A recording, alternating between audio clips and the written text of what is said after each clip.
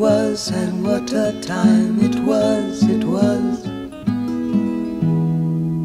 A time of innocence, a time of confidences. Long ago it must be, I have a photograph. Preserve your memories, they're all that's left you. When I was 6 years old, 5 or 6, I got a little ukulele, and I took all the strings off, well, 2 of the 4 strings off, and tuned them in 1 1/3, 1 and 3, and I glued buttons on it to look like an electric guitar, because I saw some rock and roll guitar on TV. And I went up and down the frets and learned Beatles songs. And so I knew I wanted to be a guitar player and a musician right away. I taught myself how to play the guitar, and got good enough to where my parents decided to buy me a $24, I don't know, it was a plastic guitar or something, you know. I remember it was just awful. And but it was my first guitar, and I got a little blue chord book with all the chords in it, and I taught myself all the chords to Beatles songs out of this book, and Rolling Stones, Bob Dylan, all the stuff I heard on the radio.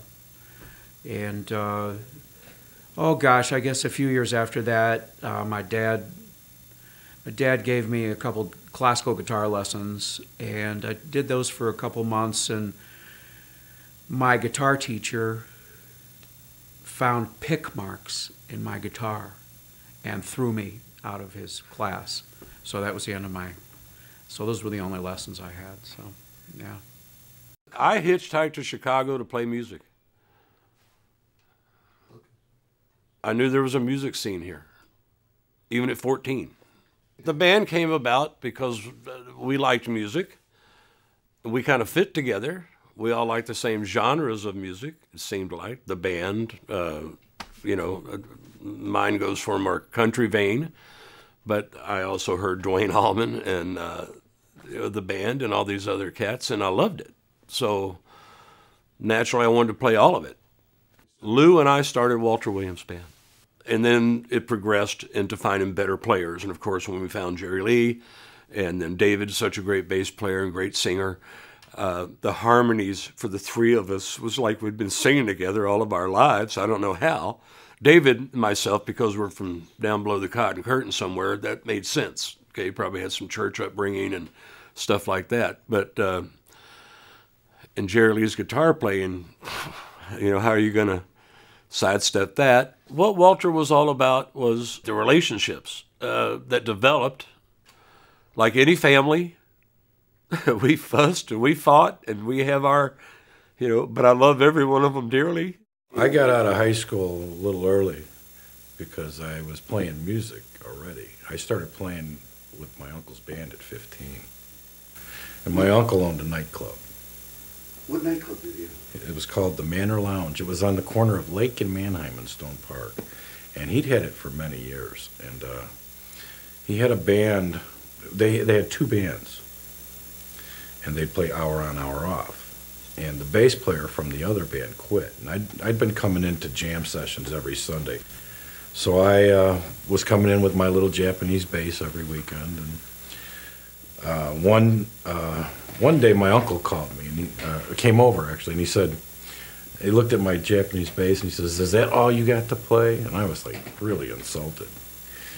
He says, "I got an old bass laying under my bed at home, and I'll bring it to you tonight." And that night he came by with the 1967 Fender Jazz bass.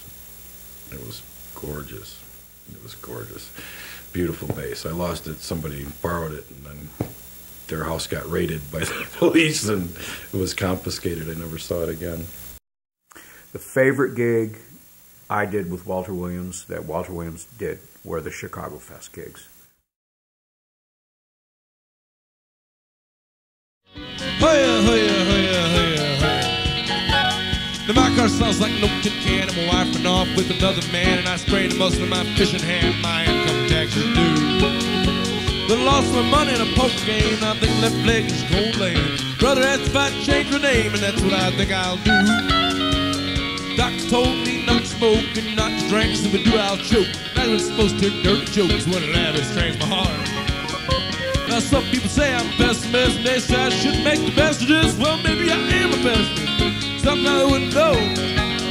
But you think that you got trouble, the more you try now the worse that it gets. Well, you think that the world don't like you, so listen, brother, you ain't heard nothing yet. Gonna build me a bar in the back of my car and drive myself to drink. But the seeds of the band started with the Shake Russell Band in Austin in 1974. They actually got together here in Chicago in 74. Don Ferroni, fabulous bass player, had a gig with Ron Crick, who was a singing cowboy, comedian, country guy. And he had gigs like crazy. Don was playing with him, and somehow they convinced Jerry Davidson to move from Seattle to Chicago to be in that particular band. And a drummer that I was playing with a lot, Mike Indovina, and myself and Don had grown up together, and we had been in bands together. And Don ran into Mike and said, "Oh, you got to come see this. You got to come see this band. This Ron Crick is good, but this guitarist is unbelievable." So we went to the Bulls on Lincoln in early or late 1974, like November, December, and came in, and it was everything Don said about it. He was this young guy who had this touch and this tone and this interesting thing, and he was doing a lot with a volume pedal to make the guitar sound like a pedal steel, which he used a little with Walter, but not a lot.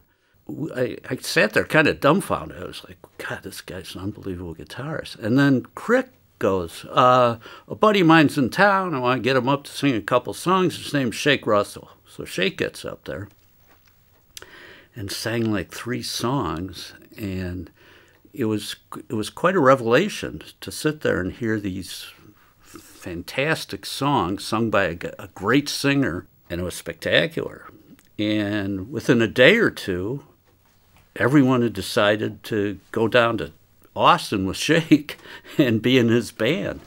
And it just felt like a whole different thing than what I was used to doing. I was used to playing top 40 or funk or something like that. And here was a chance to be like the band, to be Garth Hudson and just mess around behind these fantastic songs. So we went down there and we met John Vanderveer, the guy that wrote Coming Back Home, Walter Hyatt from Uncle Walt's band, who wrote Uncle Eli. We had all Shake's songs. It was really exciting. We didn't play enough. The band didn't play enough, and eventually broke up. It ended up strange, and Shake ended up taking off with Morrow. And we all got left there, and I called. I was the last one in the house. And rent was coming due, and I couldn't stay. So I called a fella who you might know here, Chuck Hart. And I called him up and said, "Help." And he didn't have a job for me at the time. But he knew of a band called Freewheel, who were playing Mr. Kiley's, that might be looking for a guitarist.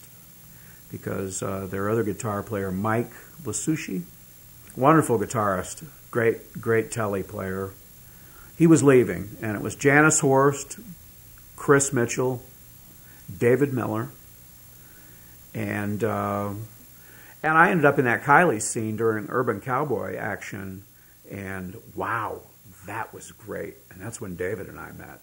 And David and I became fast friends, brothers, right on the spot. And Lou Borden used to come in to see us. And I think he even sat in sometimes. He had another band with Randy and Patty. So Randy and Lou would come in, Lou mostly, and we would all party and have fun. And Mr.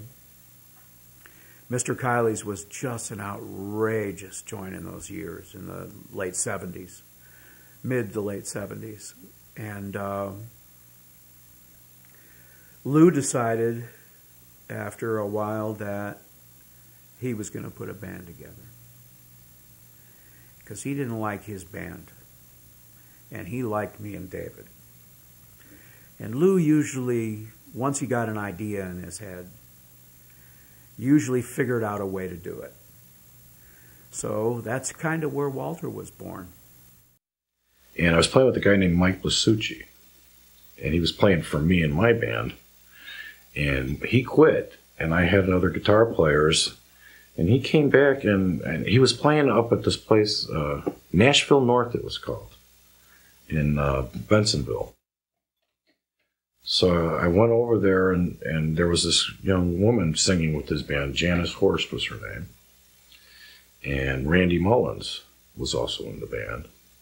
And one weekend he came in with Janice Horst and this drummer named Chris Mitchell. And the three of them approached me at the club and asked me if I'd come to Chicago and play at a club called Mr. Kiley's with them. So I took the job, and I started playing at Mr. Kiley's, and eventually a guy, Mike Lasucci, the guitar player who'd come and got me out of that club to come play down there, within like 2 months I found out he's quitting. When Mike left to go to Nashville, we needed a guitar player. And there wasn't anybody around that I was interested in, and a guy named Chuck Hart had talked to Janice and said he knew this guitar player that was really struggling in Texas. He wasn't making any money, and he and his wife were not able to eat or anything. And so Chuck Hart really is the reason Jerry Lee Davidson came back to Chicago. He took a drive-away van, put everything he owned in it, and came up to play with us because we were playing 6 nights a week at the time. So that meant money for them. And I remember Jerry Lee walking in, and he had a ponytail and Fu Manchu, and I was looking at this guy like, I don't know about this at all. And then he played, and Mike was a real country player. We were playing real country music, and he had that chicken picking and all that stuff going on. And Jerry Lee comes in and goes, you know how Jerry Lee does it, sound that he gets. And I thought, oh my God, I cannot play with this guy. This is not going to work. But within about 2 weeks, I knew this guy was going to be my brother forever. I would go to Kiley's, and I would sit in with the sidemen. Yeah. And I would leave wanting part of the band.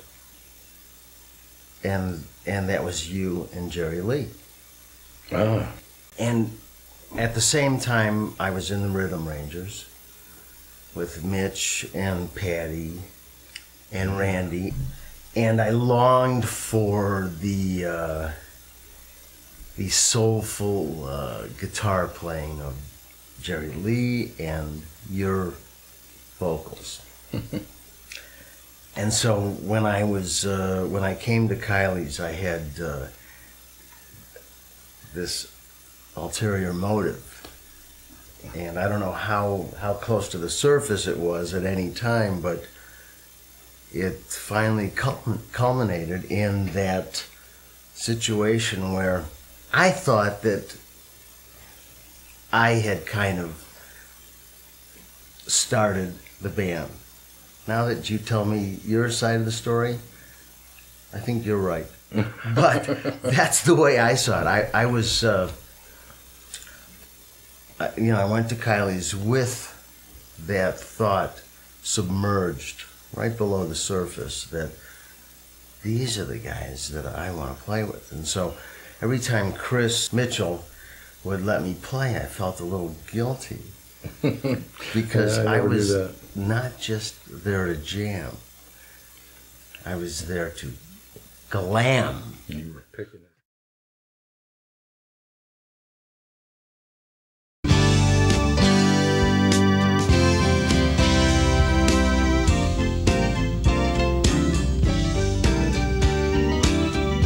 Moving up slow like a lullaby, drifting below the horizon.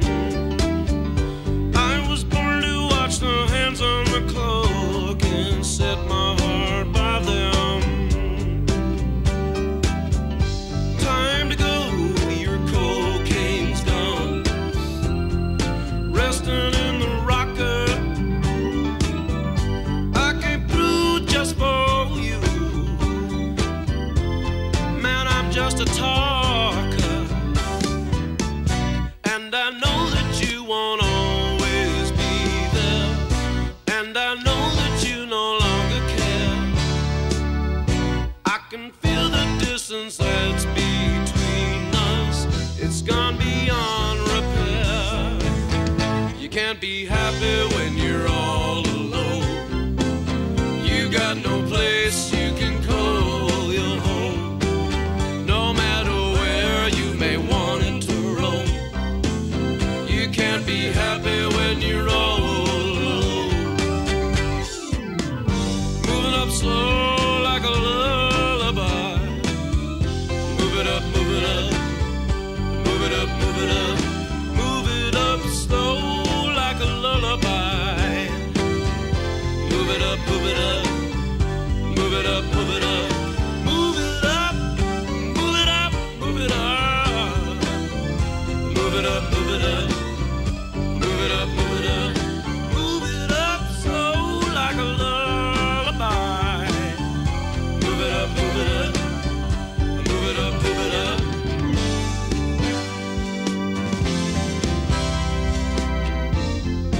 Move it slow like a lullaby.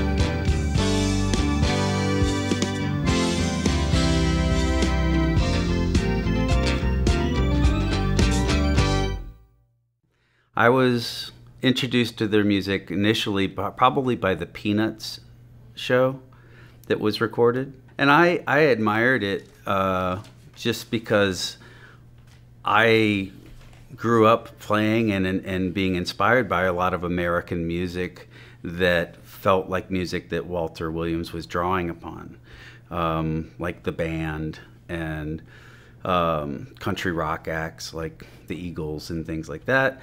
And the way their voices blend and the way that they play together with this real kind of agile sense of time. And that's just like not something people my generation were good at. But I loved those records, and I love getting to see someone able to play that music the way it sounded like it was supposed to be played. That was a really unique and beautiful experience to get not only this insight into that music, but to get this insight into Susie and feel this connection that she has with something so authentic and real. I think their music is really born out of love, and you can tell that because you can't become a musician that can play like that with other musicians without spending an enormous amount of time doing it and being able to develop that kind of intimacy with a bunch of other humans. I love that. I mean, they're one of my favorite bands that no one's ever heard of. I used to book and manage them in the early 80s. It was also during the time period that they were doing the long run, and it was way easier to book the long run than it was to book Walter Williams Band. And so we came up with the genius idea of having the long run open for the Walter Williams Band, get paid twice. I came up with the idea for the long run. David brought a guy named Kenny Michaels, who was this great singer, good guitar player, excellent guitar player, and a guy named Terry King, who was a Randy type. He had kind of a gruff voice, and he was a good guitar player, and He was a really, really, really good singer. So the three of them singing together was a legitimate thing, and it sounded kind of like the Eagles. And I thought that there was a chance in the market that there was a Doors tribute band, I think, that I saw at the Iron Rail, and it packed the place. And it was, you know, the Doors have a certain fan base that will come out for something like that. And I thought the Eagles were the same thing. And at that point, the Eagles had split up. And so I conceived this long run thing. I talked to Sue Miller about it, and she was booking bands at the time. And I said, look into it and see if you can book it. And she came right back and said, yes, I can book it. So I approached everyone in the band and said, listen, we could do this thing. We could do this tribute act and still be the Walter Williams Band, too. We could book both. So we could be two bands. And there was a lot of energy at the beginning of it. And Sue was like, well, when's this going to be ready to go? And I said, well, it could be, like 2 months.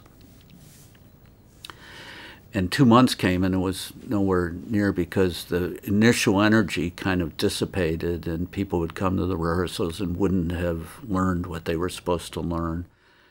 Pat had this idea for us to become a Eagles tribute band, and we'd call ourselves The Long Run. And we thought, okay, he was kind of explaining, yeah, we can make some money. You could be working. And I know now that's very true. It was a very good idea to do that. But like I say, the band was an original band, and I think we had some issues with doing that. But we actually ended up playing some shows as The Long Run. The first time I seen Walt Williams was, I think it could have been 1979, if that's possible, at Peanut Tap. And I just remember seeing it, and I was just really blown away from that. I just thought they really were gelling, and they were good. You would go see Walt Williams and think, man, I want to be in a band like this. That's what it was like. For a musician, you go, man, because they're gelling. I mean, it's like they're doing like these really cool things. I remember singing one time, I go, this is like singing the Beatles. Actually, I really did say that. And it sort of was, because it was like they were just gelling. They were like, they just meshed, and we were all young. The things that I remember that are really good is, being in a band that's actually playing and having a good night or something, and everything, you can hear good, everything is just working. And that's kind of what I look back and I think I'm happy about. I'm happy I had that. I'm happy I was in a band where you could gel and have a good night, and like people like it, and it kind of gets like a frenzy. I mean, that's what I really like about playing. I think that's why I still play, because I like those nights when things just go crazy.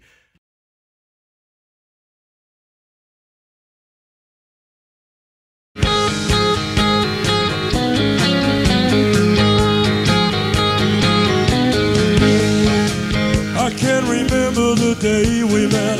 Such a long, long time ago, when we were young and wild. When we were young and wild. Sent for the hook and ladder. Down in the very last row, there's a car on fire. Flames getting higher and higher. Higher, higher. Too late, fireman, too late. Love's in a hurry, love won't wait. Too late, fireman, too late.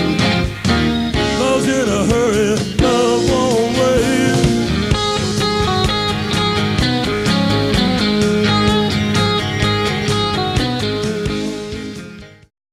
The first tune I ever wrote was Pour for a While.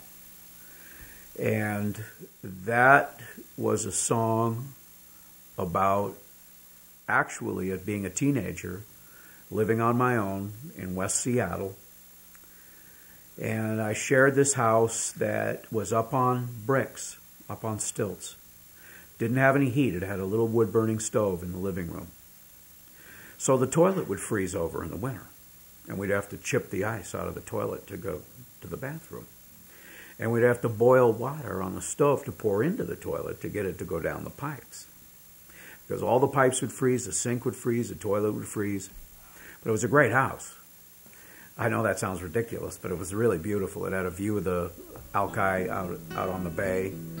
And I wrote Poor for a while, just about being happy and poor and not giving a damn about it. And you can think that way when you're young. Am I right? We're gonna be poor for a while, cool our feet and live in style, never ever blink in the face of the morning sun. I'll give all the money away, you can do your nails all day, and we'll watch the sink freeze over when the heat is gone.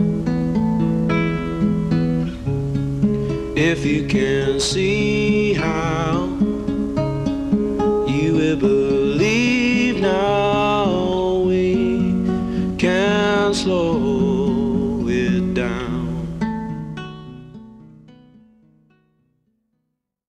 I wrote Best of Me before I was with Walter. I was 17. I wrote Best of Me. The Manor Lounge was my uncle's club, and it had burned to the ground. And I was out of a job. And I'd already quit school. And I was at my brother's house. My brother had this old Kmart guitar, and I came home late at night, and I sat on his couch and decided I was going to write a song for Willie Nelson. That's where it came from. So, you know, looking back upon my life, I can see that I've done enough. That's Willie Nelson, you know. And the only thing that was really going on in my world at that time, because I was adrift, was the fact that the manor had burned, and it turned into a song really about my uncle. You know, I was in Covington for Christmas a couple years ago. The club that I was working in caught fire and left me with no place to go.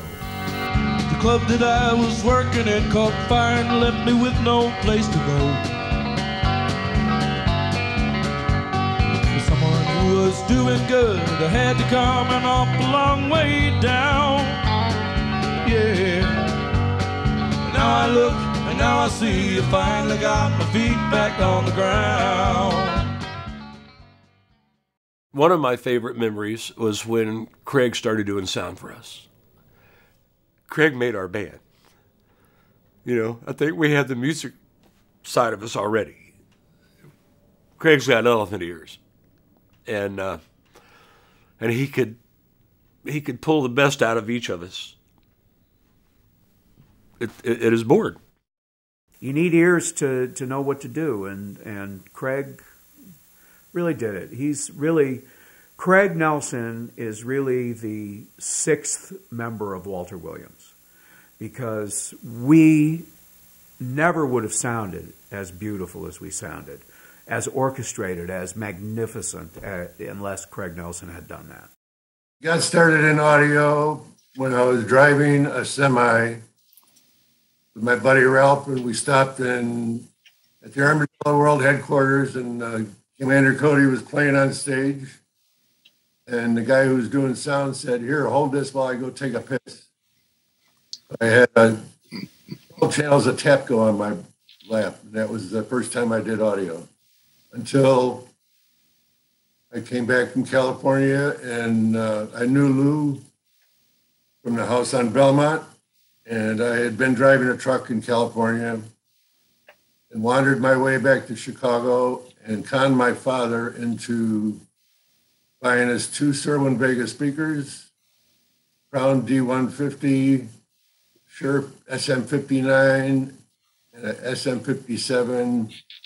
The next thing I know, I was doing audio at Peanuts with this band I knew.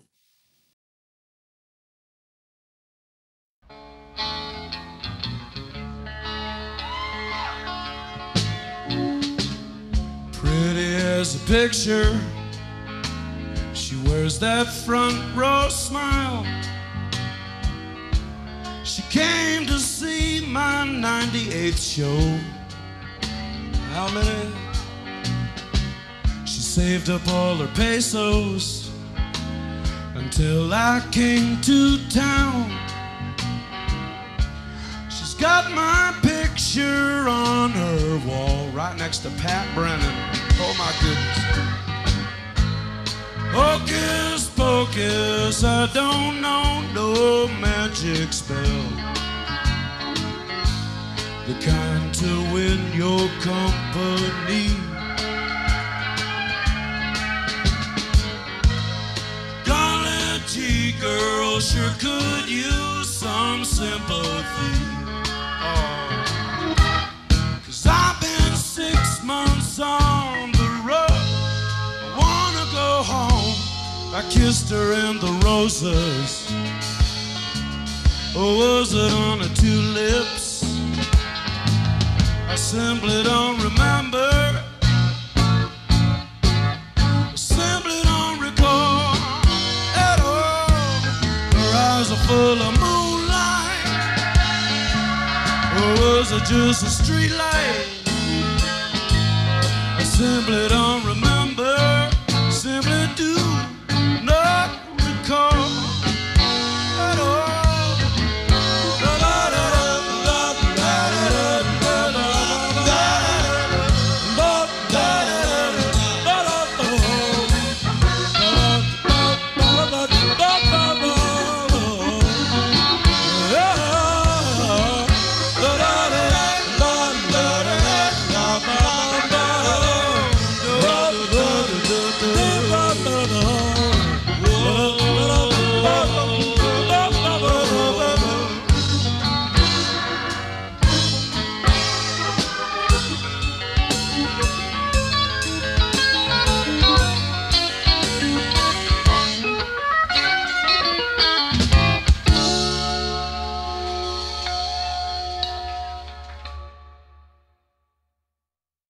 Back in 1980, there were no cell phones. We weren't able to have any video of our performances at Chicago Fest.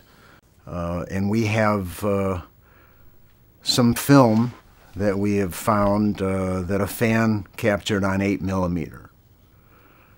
This is grainy film, but it shows us performing at Chicago Fest. It's the only record that we have of that, so I hope you'll appreciate the lack of film quality, but it does deliver the essence. On stage, a Walter Williams band, huh?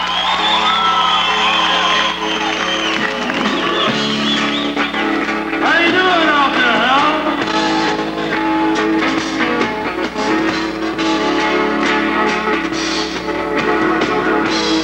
I can't tell what you're thinking anymore.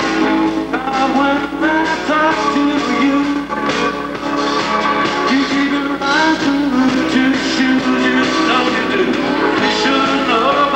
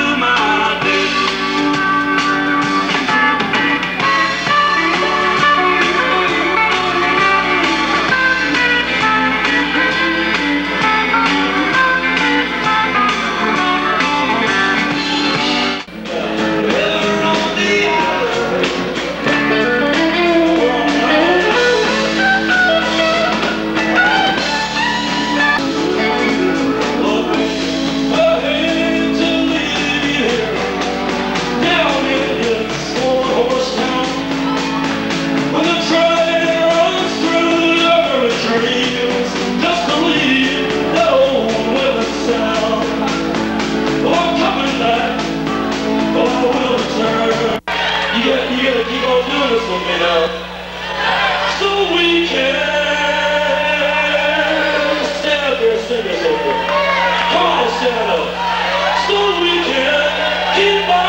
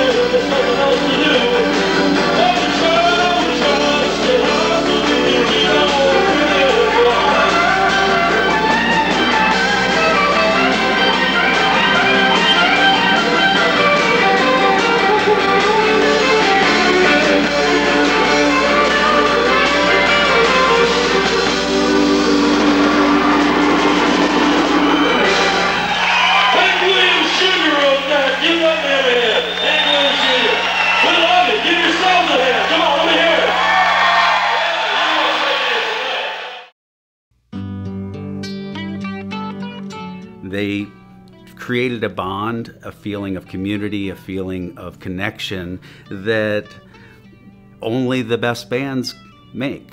And the fact that it didn't translate into stardom or that type of success, measure of success, doesn't take anything away from that or change that fact at all. It's just harder to get other people to see it. Walter Williams, in my life, although pretty destructive at times for my own, during times of my own self-destruction, were some of the most enlightened, beautiful musical moments of my life. And the guys in Walter Williams, you, Jim, Craig, all of the band members, are my brothers, my true brothers, and I'll never forget it. The Walter years were the best years ever. The Walter years, like, glued friendships together for life. Like, I could cry. When I think of Walter Williams, I just think of all my longest and deepest friendships. It was a good time. It was a really good time. I miss it.